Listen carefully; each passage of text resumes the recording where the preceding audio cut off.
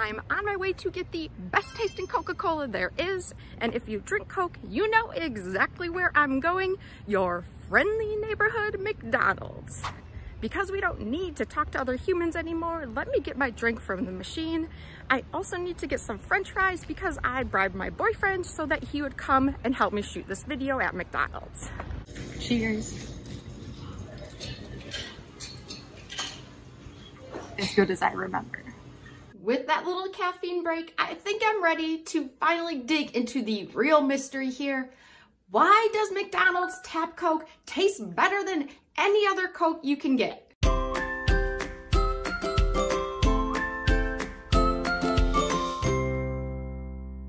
My first thought was, well, why not check McDonald's website if they spilled the beans on anything? And honestly, I didn't think I would find anything here, but they have like a super dense frequently asked questions page. So let's just type in like, why does McDonald's Coke taste so good? Oh, McDonald's, you are cocky, McDonald's. Okay, they have a page on it. Here we go. It's not long, but let's see what they say. Okay, there are many reasons Coca-Cola tastes so good at McDonald's. We simply follow the guidelines, blah, blah, blah, blah, blah. Let's go to the second paragraph. This looks more interesting to me. The water and Coca-Cola syrup are pre-chilled. Okay, let's stop there because there's a bit more to this than just pre-chilling, and obviously soda that's cold and crisp tastes a lot better than a warm soda. If you like warm soda, something is wrong with you. I'm sorry. But the reason this pre-chilling caught my eye is that the carbonation of a beverage super duper uber depends on temperature. When we're talking about carbonation, what we're actually trying to do is force little bubbles of carbon dioxide gas into a liquid like water.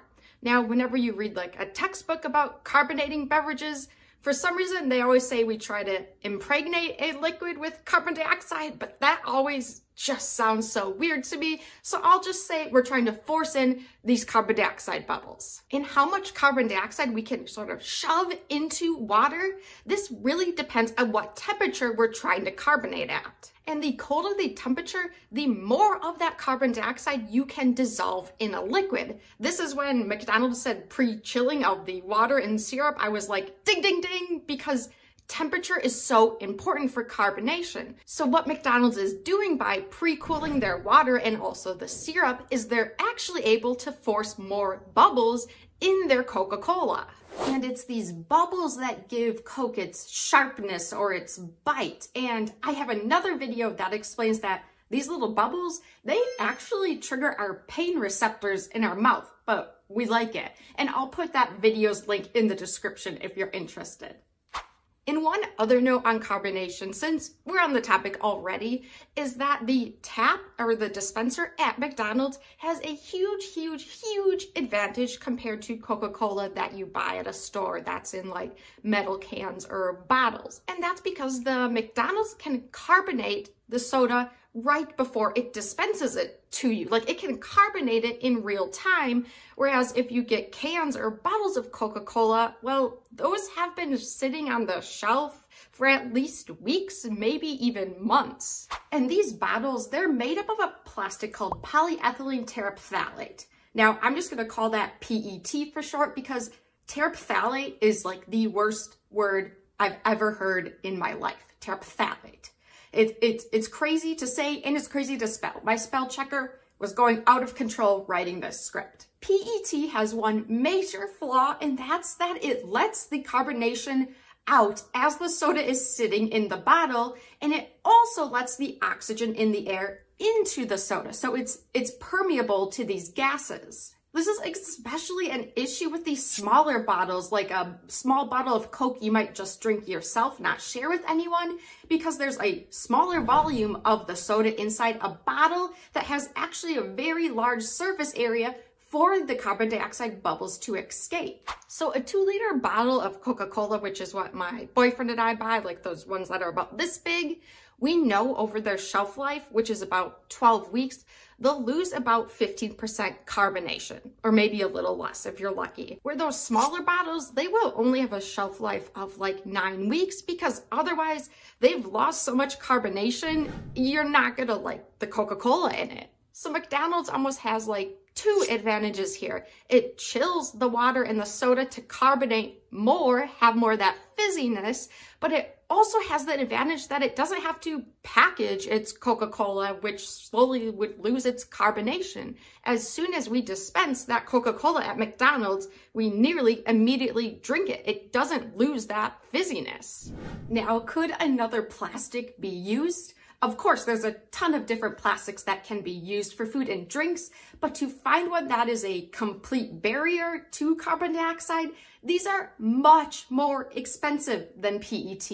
So the soda and beverage industry kind of strikes this balance between a small loss of carbonation and a good price. Of course, you can also get Coca-Cola in metal cans, and what's good about these cans is they are a complete barrier. They don't let any gases in, any gases out until you open it, of course.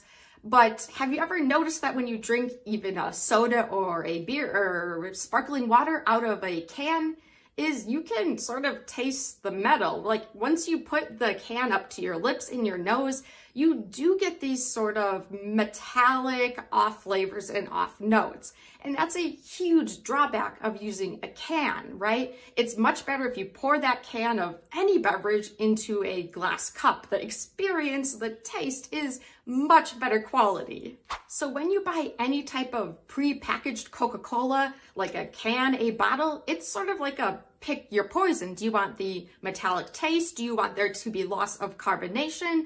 Nothing is perfect, except if you are a McDonald's where you have a tap that freshly carbonates the beverage and serves it directly to a consumer in a cup.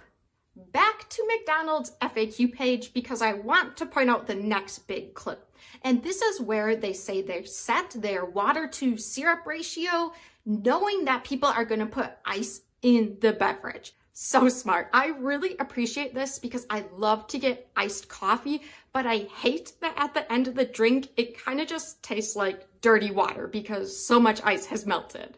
When you drink Coca-Cola from any machine that is dispensing it at like a restaurant, what is actually happening behind the scenes is that a really concentrated syrup is being added to water and then being carbonated. Usually you add about 1 part syrup to 3 to 6 parts of water. But what McDonald's is saying here is that they purposely add more syrup.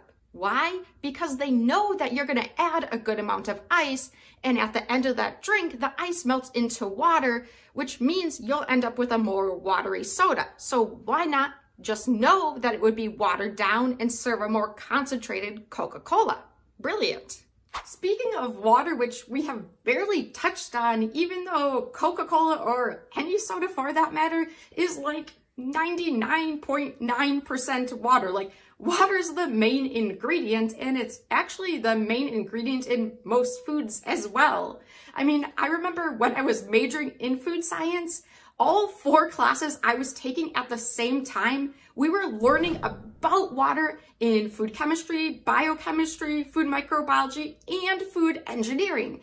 That's how important water is. And not all water is created equally. You know this if you've ever traveled somewhere, tried the tap water and said like, what? Why does it taste so different? That's because water tends to include different impurities depending on the local source. So actually water can taste quite different from place to place. This is exactly why McDonald's is sure to pre-treat and filter the water before it would ever enter any of their tap drinks. Otherwise, the water would contain these impurities that actually leads to different off flavors, and the water taste would vary from McDonald's to McDonald's to McDonald's. At the very least, McDonald's is definitely going to want to remove a couple compounds, for example, chlorine, because if you leave chlorine in, it actually will react with other flavor compounds in the soda, and this leads to a disinfectant taste. It like smells like a sanitizing agent. It's really nasty. It's not good. They'll also want to get rid of some of the water hardness or make it softer water by removing calcium and magnesium,